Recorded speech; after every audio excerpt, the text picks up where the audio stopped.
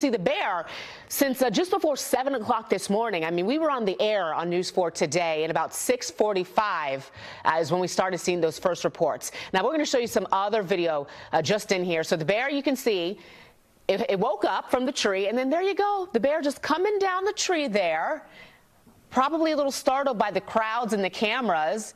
I mean, this looks, straight out of a cartoon or something, folks. But there you see the bear in Northeast D.C., the Brookland neighborhood, 13th and Franklin, hanging out in the tree there. All right, so just in seconds, you're going to be able to see the bear continue to go down that tree.